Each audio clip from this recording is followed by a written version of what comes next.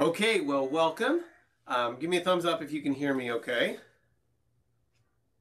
Working all right. Okay, so we're going to be talking today about Agile Principles and Risky Barbecue. And so what we're going to do is go through and look at a risky barbecue that I did with my family and look at how we were able to use Agile Principles to help make it, to lower our chances of failure, and then also talk about how those things will relate to your team. So this is going to, the goal here is to get us seeing Agile from a different perspective. So we're going to be talking a lot about barbecue and other things like that. So if you only like hearing stuff about Agile within the context of your work, this probably won't be very exciting. Yes, these are not nunchucks. These are whatever you call those tongs things. So I'm dressing the part today. I've even got whatever this thing is to grab stuff. None of these things were actually used in the barbecue we're talking about. Okay, so to give you some background, our family does big parties, usually a few times a year, where we get together with a bunch of family and friends and listen to a book, read through a book together over the course of a few months, and then we rent the movie theater and watch the movie if there's a movie of it. Also in the summer, we do these big slip and slides. So like here's an example of, this was a smaller group. We did this one time, I think we had 150 people here. And no one was hurt too bad. So we've got these big events things we do here. Here's another view of it. So far, everyone has left with all the teeth they came with, maybe a few bumps and bruises. The blanket at the bottom is, without the blanket, people ended up way off in the weeds because you can't really tell, but it's a pretty steep hill in our backyard there. Anyway, we were reading through the Chronicles of Narnia and then watching the movies that were with that. So one time, like here's a picture of our group. Shed Farm is the farm my family has. And that's in the movie theater. So we were going through that and we're like, okay, we've got this big party. What do they eat in Narnia? And it was like, okay, well, reading through it, something like medievalish food. So the first time we tried this, we were like, okay, well, what seems medievalish? Maybe people eating big, turkey drumsticks or something. So this was the early one we tried. Yes, Turkish Delight, which I've had. We tried that one time when reading the books, and it really just wasn't that good. But anyway, I guess if it's magical, it gets you to do all kinds of horrible things, betraying your siblings and stuff. Anyway, so we had these drumsticks. These were pre-cooked, but pretty big group. If it goes bad, it goes bad at a very large cost, and then we gotta go get pizza or something like that. So we took two of them, put them on the grill, cooked them or warmed them up, made sure that worked, tried them as a family. It worked well, so we bought another 50 or so of them and then had the big party. And it was a huge success and everybody loved it. I'm not sure what percentage of them actually got eaten because it was a massive amount of food, and you gotta look all medieval when you're eating it and stuff. So this was a lot of fun. Anyway, the next book, when we came to the Voyage of the Dawn Treader, we were trying to figure out what did they eat in the Voyage of the Dawn Treader. One of the things they do mention eating is peacocks.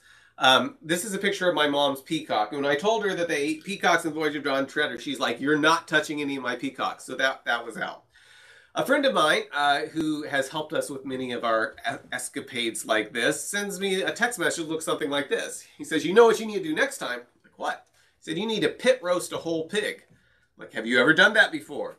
He said, "As a kid, I did it. My dad was the town dentist, and that qualified him to sew the pig up after it was stuffed with seasoning."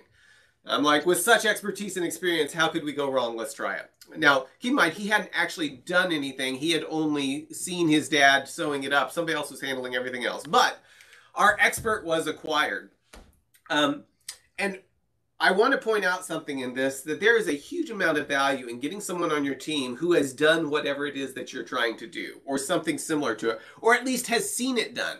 And this is one of the roles of an Agile coach a lot of times, is to come alongside your team and say, "Hey, I know this is possible. This can be done. Here's how we did some work." Doesn't mean that everything we did on this other situation will work, but at least having somebody on the team that has the experience to say that what you're trying to do is possible is a huge step forward.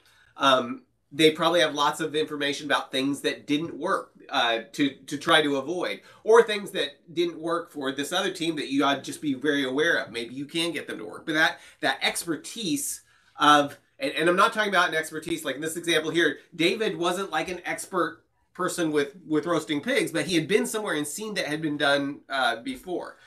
And as we'll see here in a minute, that wasn't a normal experience for most people we checked with in this. So we knew our stuff would be something like this, right? We dig a hole, we put fire in the hole, we put a pig in the hole, then we bury the pig, something happens, and then eventually you have dinner to eat. So there's this section right here, number 5, that's a little bit concerned because we don't know exactly what happens, and it's underground, so you don't really get to see, right? So I start checking with people, and I check with our local, the butcher block, because I was like, if anybody's done this, they have. And like, do you know anything about pit roasting a pig? And the reply I got back was that the owner did this for his birthday. I was like, great, I'm wanting to talk to someone with experience to lower the chances that we'll end up eating pizza. He goes, we ended up eating pizza as his birthday party. I'm like, oh, okay. So like even this person who owns the place that you go and, if you're wanting good meat, he had the experience of they dug it up afterwards and it was just bad ruined meat. So they ended up buying pizza. So after checking with some people, David was the only person I could find that had said he had actually seen this done successfully, apart from a few people that said they were had seen it done in Hawaii. There were 8 other people that we checked with, including one of our local churches that tried doing this, and they dug it up after it being overnight and had just a bunch of ruined pork meat and ended up having to buy chicken. Everyone we checked with thought it sounded like a great idea, but they had never experienced it actually working. If we end up here, we end up having to order pizza and throwing away about $500 worth of pork. It was the cost of getting this wrong was pretty high. So this is risky, right? We're trying something here that's fairly risky. Now, does that feel familiar, right? You've got something you're trying to do. There's lots of unknowns. Many similar projects have failed, and your failure will be expensive.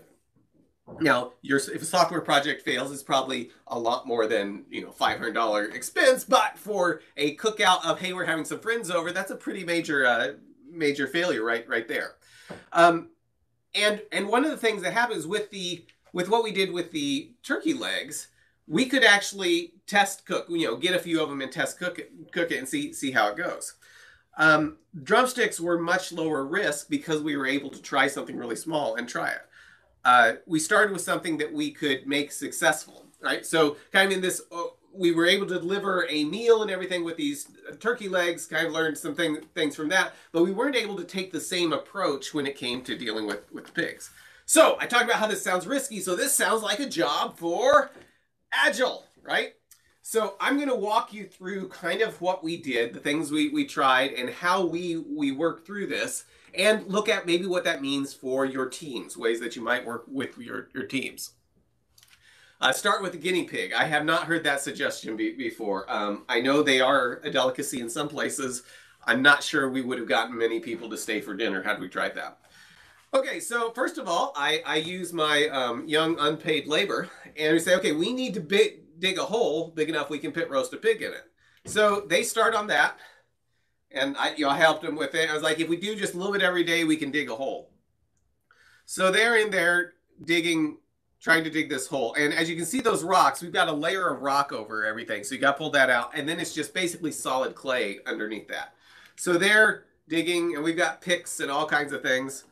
And it doesn't take we're not making super great progress here.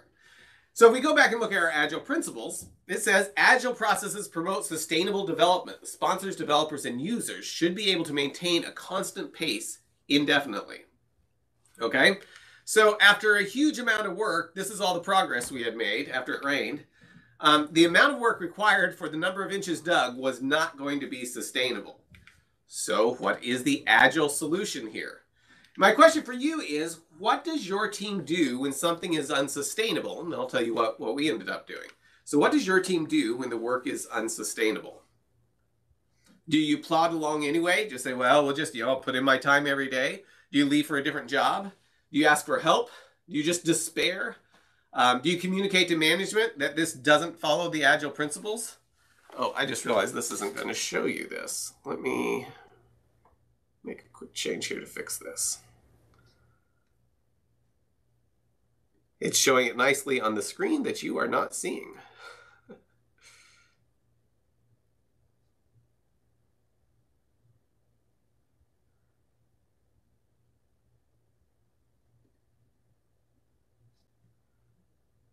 Okay.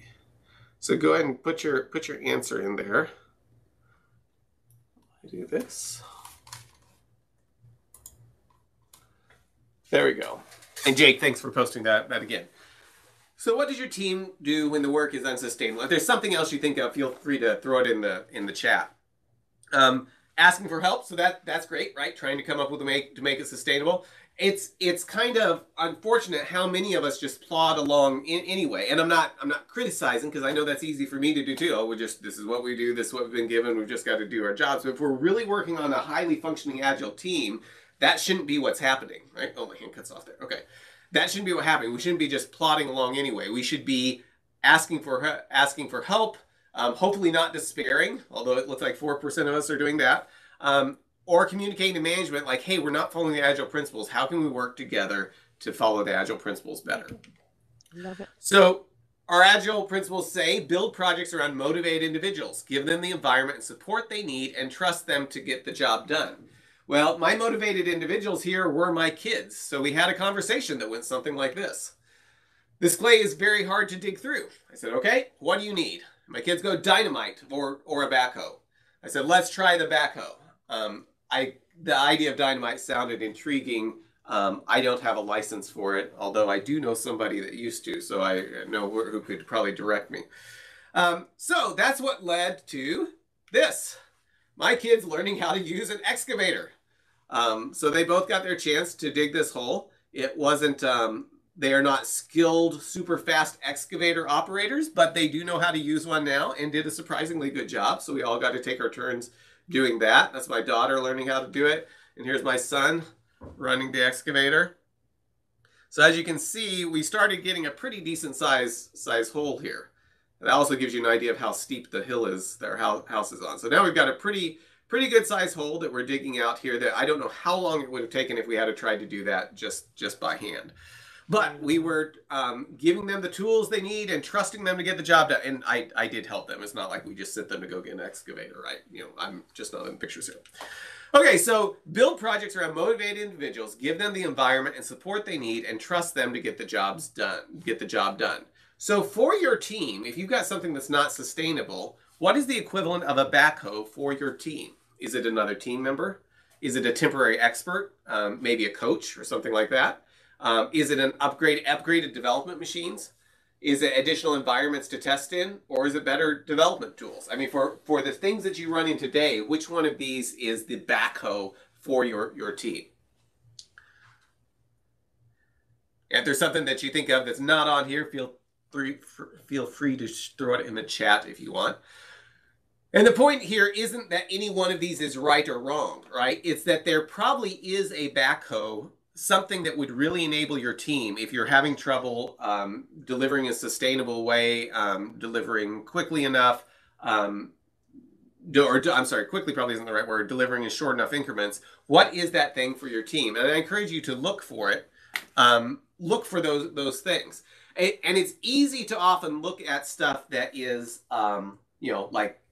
buying a $30,000 backhoe. We rented ours. We didn't buy a backhoe, although it was really fun to operate, which made me really want one. But we didn't. We just rented it because we will probably never do this particular thing again. Anyway, but it's really easy to look for things that are very, very expensive that are hard to do. But often there's low-hanging fruit of the small changes we can make that will dramatically increase what the team's able to do. A better focus on tests. Better feedback even between team members, better feedback between people that we're doing outside of things. Those all may be things that are the backhoe in your particular situation. And sometimes we look at the things that we want that we can't get, like dynamite, right? Dynamite would have been really, really cool to dig that hole. I'm not in a position where I can get dynamite legally, so we didn't do that.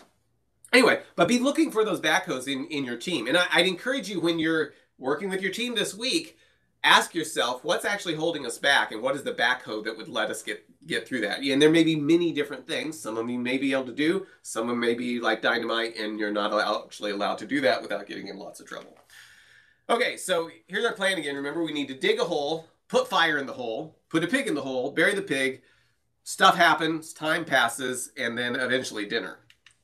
So how do we handle the risk associated with this step, right? If we get this step wrong, we're going to have a lot of ruined meat, and it's expensive, and we won't have the dinner that we're looking forward to.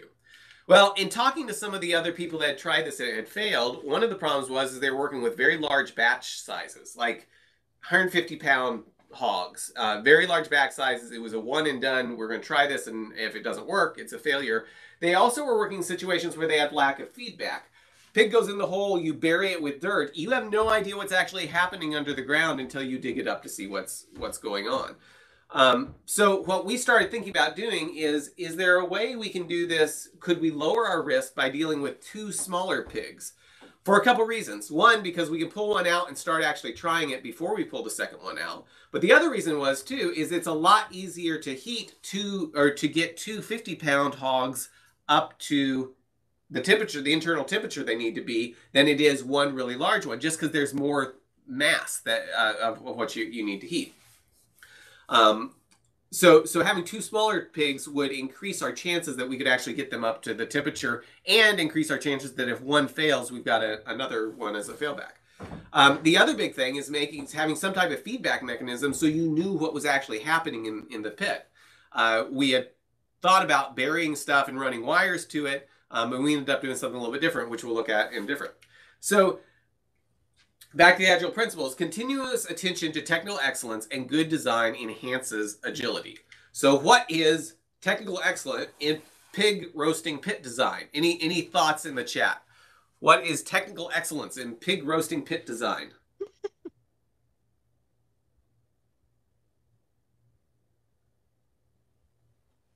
No ideas? Cool. Any idea? There's no wrong answers here. Controlling heat source, meat thermometer. Holds the heat. No dirt on the pig. Oh, yes, that's a good one. No dirt on the pig. If the pig ends up covered with dirt, you've got a problem. The meat temperature, right? Some way to actually make sure that you're getting the right temperature. So in your software, if you're writing software, you have something that is an indication of whether it's good or not. Maybe it's passing all the tests, right? Maybe it's being able to refactor it and changing it. Yeah, maybe it's being able to deploy it. Oh yeah, the evenly roasted pig. That's another one. So our idea of success is the meat's fully cooked and no one gets sick, right? And to do that, we need to make sure that the pit maintains an adequate temperature. And a lot of the people we had talked to, I think they had gotten the pit, covered it up, the temperature dropped, and they ended up with just a bunch of halfway cooked pork, which pork isn't something that you want to undercook. My wife used to work in an ER where she saw patients that had eaten undercooked pork and got some parasites and stuff from it. You want to make sure you get that right. So how can we create confidence that the pit will maintain proper temperature? Well, let's test it, right? Let's see what our pit will actually do. So a week before we were going to do this, we took the pit, filled it up with a bunch of wood. We went through a lot of wood on this with our testing and everything. Filled it up with a bunch of wood and stuff, and set it on fire, which worked out great, right? We got this big fire going a week ahead of time so we can make sure everything works good. And then I discovered remember the backhoe being a tool to kind of boost our efficiency? Leaf blowers are incredible at getting flames to go. So we had a leaf blower on it, got it up really, really hot, and then I think we started it Saturday night. So we got it going, and then instead of burying it, where we would have lost a lot of information, we actually covered it with tin and a tarp, and then you can see our thermometers running it to see what the temperature is down inside of it. And there's smoke escaping, but we try to trap in as much as possible. So doing this ahead of time was our way of trying to get continuous attention to technical excellence and good design, right? We were trying to come up with a way that we could get feedback. We weren't guessing. We were carefully taking measurements. As a matter of fact, while we were at church, I had a video camera or a camera on this so I could check from church and see where things were at, and we could record it so we could go back and see what was the temperature over time, when did it drop off. So very scientific approach here. And this is us using another thermometer to look down in it and see what the temperature was. You're also doing a proof of concept. Yes. So we were able to look in, and you can barely tell, but there's this thermometer has a laser on it, so we're looking down what's actually inside at the bottom of the pit. And we're at 308 degrees. I think we needed to be at between 360 and 400 for an extended period of time. So in Agile, we say working software is the primary measure of progress. Now, in this particular case, we may not have been working on real data or the real pork, but it was definitely doing the work of retaining the heat. So we were actually operating this thing to make sure it worked, and that we got good feedback of we got a hole in the ground, what does it actually do when we put fire in the hole? So this is us later checking it the next evening. And so we now had evidence that the pit could maintain 300 plus degrees for 20 plus hours. So this was awesome. That proved that we were able to get enough heat in the pit to do this. So like all of our risk goes away, right? How many people think all of our risk goes away because we've proven that we can, there's nothing that could possibly go wrong. Right, okay. Yes, we got some thumbs down. That's right. There are many things that could go wrong, and we'll see them in a minute. So the Agile principle is our highest priority is to satisfy the customer through early and continuous delivery of valuable software. So we had delivered a pit that maintains the required temperature. So a question for you is, when do your customers get evidence that your software does what it needs? At what point in the process? Is it after it goes live? Is it because the testing proves that it works? Thanks, Jake. Is it at the demo? Is it in acceptance environment? Or some of our software doesn't even work in production?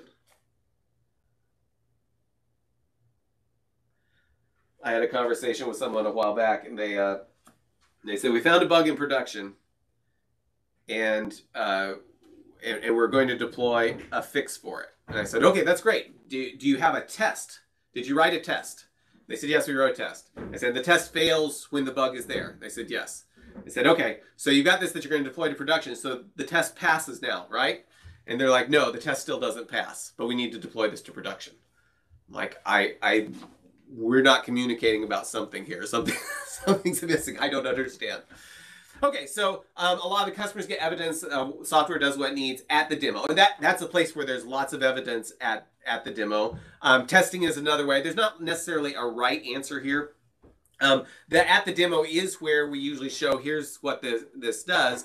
There's also the need to actually show what it does with real data, and that might be somewhere other than the demo. The demo may show that we've got that we've coded what you ask for. There may be another point that proves what you ask for actually does what you want when you get to real live data, which could be an acceptance environment or a simulation environment or something like that. Or sometimes, if you're working in very small batches, could even be production. If you're demoing it and then getting it out that afternoon and people are trying it and giving you feedback, sometimes that is acceptable depending on what the system is that you're building. Okay, so the day before the roast, this is me. It rained. The pit filled with water. So I'm out there. If you watch me here, I think I lose the cup. Just accidentally let go of it. So I'm there getting water. So this kind of changes our plans a little bit here, right? But that's okay, we're Agile. We're gonna welcome changing requirements even late in development. Agile processes harness change for the customer's competitive advantage, right? Welcome may be a little strong word here, but so here was our timeline. 6 p.m. on Friday, light the fire and keep feeding it. 7 p.m. on Friday, get the pigs ready. 3 a.m. Saturday morning, place the pigs. 12 p.m. Saturday, we're gonna watch the movie. 4 p.m. come back and remove the pigs. Let them cool down a little bit, and then around 5 p.m. we were trying to eat. So that was our plan. Now, I wanted to place them about 6 to 9 hours earlier, but our expert was saying that he thought 3 a.m. was good, and he was willing to get up at 3 a.m. with me to actually get it in the put it in the ground and stuff. And another guy that lives nearby decided to come. He wanted to get up at 3 a.m. to help us too. So these are the three of us that were out there at 3 a.m. Dealing with this. Which brings up an interesting question. How does your team make important decisions? Now, ultimately, I was the person that had purchased the pigs, right? So I could trump anything anyone else said because it was my financial investment. But we ended up doing it based on the expertise of the person. I mean, it was a conversation that we had to try to figure out when do we think is the best way to do this. And we talked about what's the risk? What if it's not completely done? What if we need more time? Could we push back eating a few hours if we need to? We're like, well, we've got all the kids going up and down the hill on the slide. They'll be entertained. We'll be good. Okay, so how does your team make important decisions? Was the movie Watch Charlotte's Web? No, no, it wasn't. We were watching Voyage of the Dawn Treader. Yeah, I'm not sure that is an idea. Or Babe. So looks like most of us are saying decisions are made by the people closest to the problem, and this is great, right? The person that in this case, the decision was made by the people that were going to have to get up at 3 a.m. and the people that were going to have to come up with different ways to handle things if it wasn't going well. The next most popular one is the team makes the decision, which there's probably some overlap between these two things, right? Management makes the decision. There are times where that's appropriate, right? There are times where it's appropriate for management to make the decision, and then the person paying for the project makes the decision. However, I will point out that decisions aren't made and we're just stuck in limbo. So that sounds painful. But even if management is making the decision, or the person paying for the project, the customer is making the decision, those all should be informed by the team, right? None of us know as much as all of us together, and we need those other perspectives. Now, management or the customer may have a different set of priorities. I've been on teams where the decision made by some people on the team was going to head in one direction, and the customer, the person that was looking at how much money it was going to take, said no, we needed to head in another. It wasn't because the person that wanted to do that was wrong about what they were trying to do, but there were other constraints that applied for the person that was having to pay for it. Okay, so we've got this principle. The best architectures, requirements, and designs emerge from self-organizing teams. And that's what I wanted us to think about, is how are we letting the teams kind of self-organize around it, whether it's the kids getting a backhoe or the three of us coming up with how we were going to do this. We weren't just following a blind plan. As we got more evidence and talked through things, we were trying to adjust, which is what your team should be doing as well. So once we got the fire started, it was time to sew up the pig. So you fill it full of vegetables and stuff and sew it up. And this is my daughter sewing it up. We had a doctor on site who helped get it started. And then my daughter wanted to see what that was like. So she did that part of things. Then we wrapped the whole thing in tinfoil, best we could, and leek leaves. We had heard you should use banana leaves, but those weren't readily available in rural Kansas. So we took both these pigs and wrapped them up good in tinfoil, and then put it inside of chicken wire, hold everything together, and put it on ice because we didn't want the meat to spoil before it needed to go in the pit. So we ended up with 2 of these, and it kind of gives you an idea of what we had. The chicken wire is to make sure we could actually move these, because when you end up with the very soft meat, that's so soft and tender it falls off the bones, it can be very, very difficult to pick up. So we wrapped everything in chicken wire. Okay, so 8 p.m. on Friday, we started our fire. So we got the fire going. I think we got kids throwing things in, built a nice big fire there. And then, remember how I asked if you thought anything could possibly go wrong? Then on 11 p.m. on Friday, a thunderstorm rolled up, all right? So we've got more rain. So not only did we have some dampness in it that wasn't part of our original plan, but now we've got rain and more water pouring in. So remember, we want to welcome changing requirements even late in development. Agile processes harness change for the customer's competitive advantage. And I want to suggest that sometimes, while we want to welcome change because it's for our competitive advantage, sometimes the best you can do is just deal with changing requirements. I'm not saying that we were welcoming the fact that we were having to deal with the rain, but we were going to find a way to make it work. So what was the competitive advantage? Sometimes you really got to look at the big picture to welcome a change. So in your particular situation, how does your team respond to change? Do they relish the thought of adapting to change? Do they see it as a necessary evil? Do they see it as a way to make the software more competitive? Or do they assume the change is only due to the incompetence of others? So how does your team respond to change?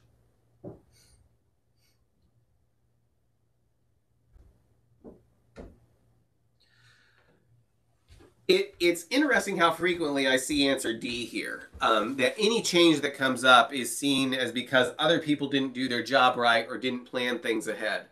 And I think that's unfortunate, and I'm glad to see it's only 10% with the group we have here. I think that's unfortunate because that perspective means that there's a mentality that we're not going to learn as we go, and that we're not going to expect other people to learn as we go.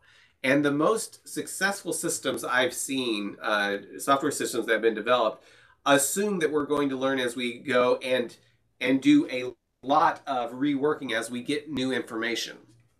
And if we've got this idea that it's just because of the incompetence of others that they should have told this or they should have figured this out before when they ask of it, I think we end up with slower feedback loops, slow things down, and end up trying to guess about things in larger time frames. So instead of, well, let's try this, we think this is the best thing, let's get feedback and iterate, it pushes us toward the situation where we try to, well, let's plan really, really good. We'll try this, build a bunch of stuff, and then hope it works. But since we've invested so much time, we're not going to be willing to change it because we don't want to be called incompetent. And we end up with a lot worse deliverables, a lot worse outcome because this mentality is there, including the fact that if I'm working with a team and our team sees any change request from the customer as being due to the incompetence of others,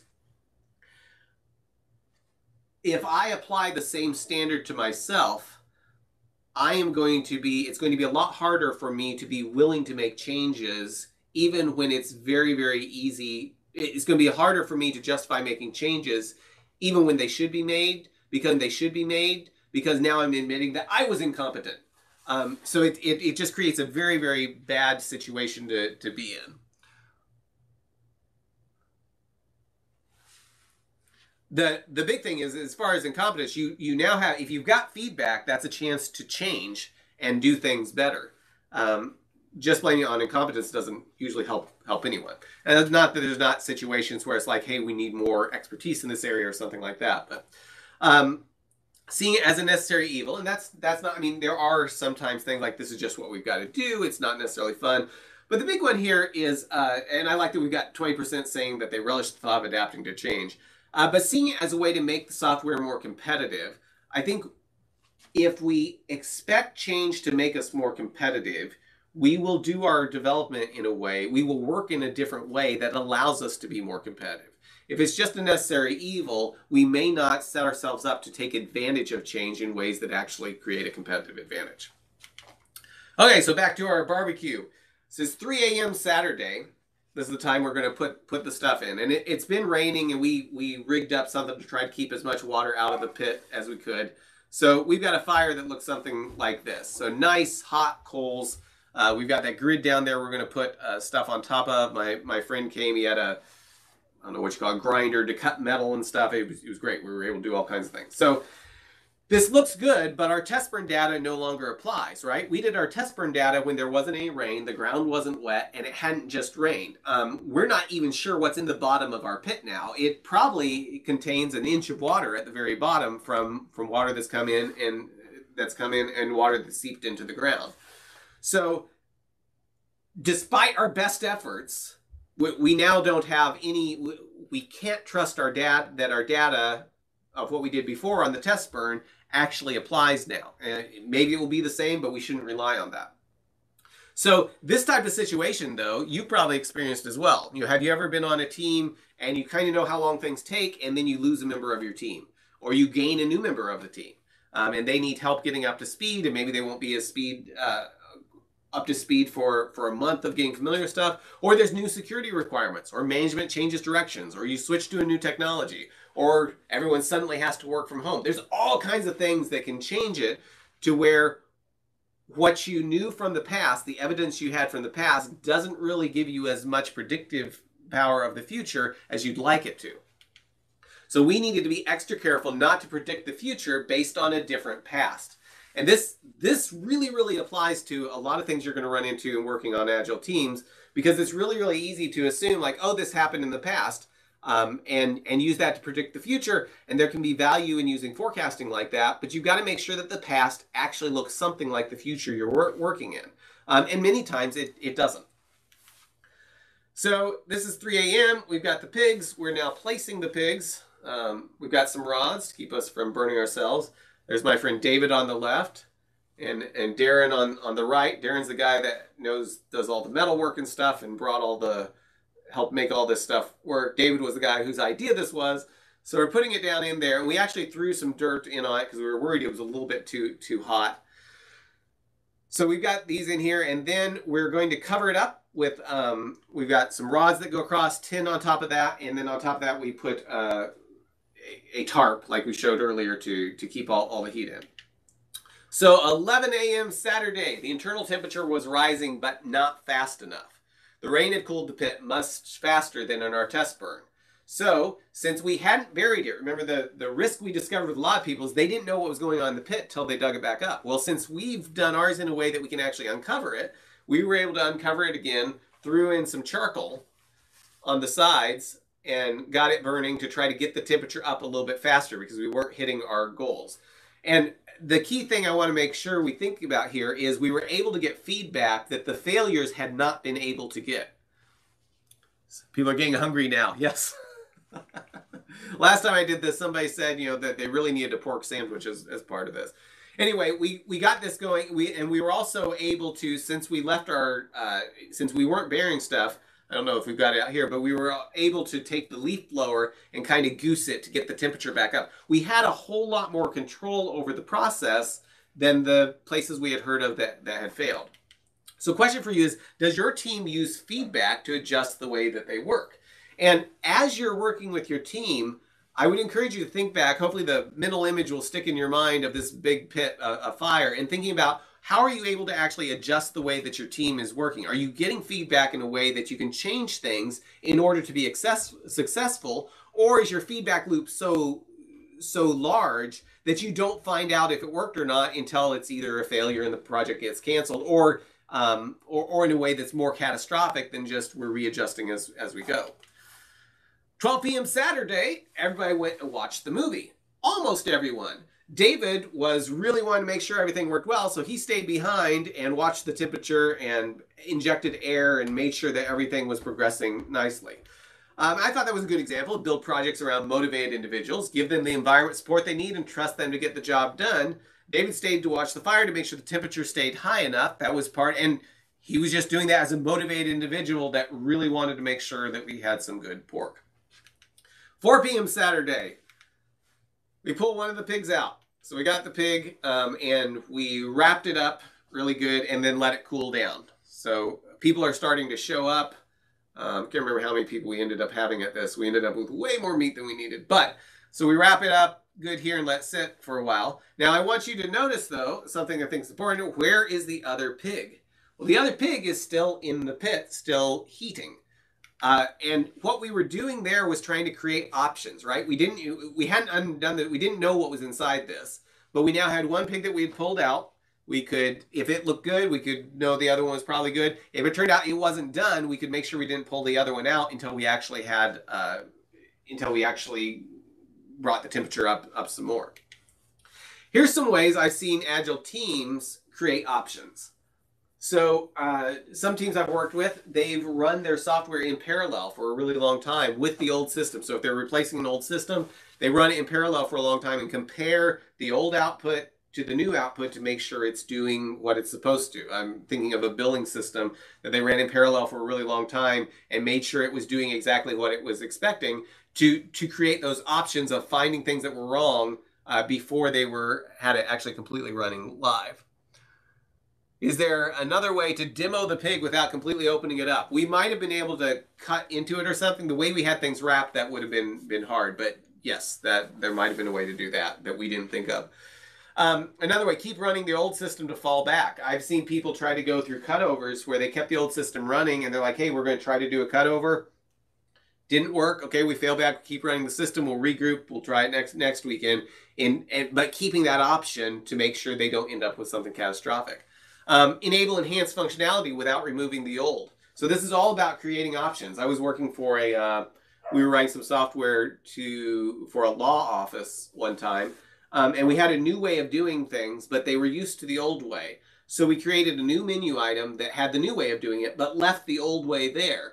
And that way, if they ever ran into any problems with the new one, either didn't understand it, or maybe there was a bug, something didn't do what we expected, they could always jump back over to the old way and still get their work done. And that gave them a lot of options for how they got things done, kept them from ever getting blocked, and made sure we proved things out. Doing the risky cutover over a holiday weekend. I've been on teams that have done that. They were doing a big cutover. They tested everything, They tested the cutover many, many times too. But still, when they got ready to do the real cutover, they did it over holiday weekends. So they had failback. I meant fallback. You're correct. Did it over a holiday weekend when they had a little bit extra. They had like a day of buffer where if something went wrong, they should have had time to fix it. So those are all ways of creating options. So after we were done this, I actually tweeted this. I said, last weekend we applied Agile Principles to pit roasting pigs. For example, instead of one 100-pound hog, we cooked 2 smaller ones. This allowed us to deliver one sooner and then use the feedback from the first to make the second one better. I had somebody comment and reply, and Ed replied and said, imagine how much you would have learned had you done 100-pound hogs. And we actually had done that previously, and it looked something like this, right? We cooked 100 less than 1 pound pieces of pork. So back to our principle here. Deliver working software frequently from a couple of weeks to a couple of months with a preference for the shorter time frame. So for your team, what is the equivalent of delivering a single pig first so you can do it on a shorter time scale? What is the equivalent of delivering a single pig first so you can do it on a shorter time scale?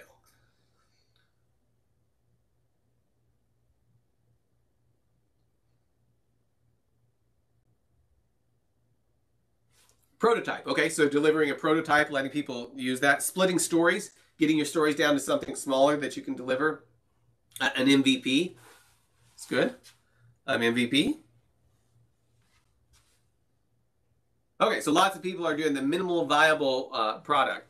And most of the times when I've seen people do an MVP, there is an even more MVP than the one that they came up with. But yes, these are all good ways, doing a spike. These are all good ways of trying to deliver something smaller and get feedback on it sooner. If you deliver a small part of what the customer has asked for, and then the customer says, oh yes, that's not at all what I want, it's way better to figure that out before you deliver the entire thing. Small incremental features, basic functioning software, small batches, craft a slice of the MVP for each iteration. Using stub responses from an API instead of actually calling an API. And that can be valuable. There's obviously a danger there, right? Because if it turns out the API does something different, but that can be a valuable way to get feedback sooner, particularly if it lets them let your customer give you feedback on whether it works. Because if what they ask for isn't what they wanted, it doesn't matter what the API does, right? Proof of concept. Okay, so lots of ways that you guys are using, doing the equivalent of delivering a single pig first. So you do it on a shorter time scale and get feedback. Now, in our case, it's not like we delivered one pig and then another, right? We needed to eat, and these were kind of long hour processes. But it eventually was successful, and here's a picture of some of the people there enjoying the pork. I actually ended up busy and didn't end up eating any of it until the next day because I was busy running around keeping everything working. But it turned out to be a success. So our highest priority is to satisfy the customer through early and continuous delivery of valuable software, or in our case, through continuous delivery of tasty pork. At regular intervals, the team reflects on how to become more effective and tunes and adjusts its behavior accordingly. Okay, so that's an Agile principle. We should probably apply this to our barbecue. So we started asking ourselves, was it success? Yes, absolutely. Would we do it again? Probably not. What are the different Agile lessons that we took away from it? Well, some of the things that really stuck with me through the process is the value of working in small batches. You know, the small batch or the smaller batch of doing a test burn, doing one hog through, getting one hog through while we still had the option for the other. Huge amount of value in talking to people who had failed at it before, also people who had succeeded at it, or the few people we found who's, which pig was the best, the first pulled or the second pulled? I think it ended up fully cooked. So I think we went ahead and just pulled the other one out once we had proved that it was okay. We had the option to leave it for longer, but I think we had ended up with fully cooked once we got the first one out. So they were about the same. One of them, they were seasoned a little bit different too. So it wasn't a complete, I couldn't say for sure. We also planned for changes, right? So Jake's got a good question. Did we learn more from talking to people who had succeeded or people who had failed? That's a very good question. I think I learned more from talking to people who had failed because we became aware of just how many people had failed. The quantity of people that failed made us a lot more careful of what we were doing. And so I think it's almost as if the people we talked to that failed helped make us take the advice of the people who had succeeded better and look for ways to lower the risk. But very good question. Plan for changes, and then having some way of getting continuous feedback. The thermometers being able to tell what was going on in the pit was very, very important to us. And all of these things are very, very key for any agile project. One thing that I left out here is talking to people who failed, but also talking to people who succeeded. Just knowing that it was possible helped push us in the right direction. If we couldn't find any, so I live in rural Kansas, okay? You may or may not have heard of cow tipping, which is where you sneak out at night and tip over cows that are standing up there that are asleep. I have talked to many, many people who claim to know someone who has gone cow tipping. I have never talked to anyone who has actually gone cow tipping. I suspect it is just a myth. Having been around cows, I'm even more confident that it's a myth, because I don't think a cow's going to let you just go tip over, 600, 700, 800 cow. Cow tipping is not a myth. Okay, well, we got somebody that says it's not a myth. So, Jessica, have you done cow tipping before?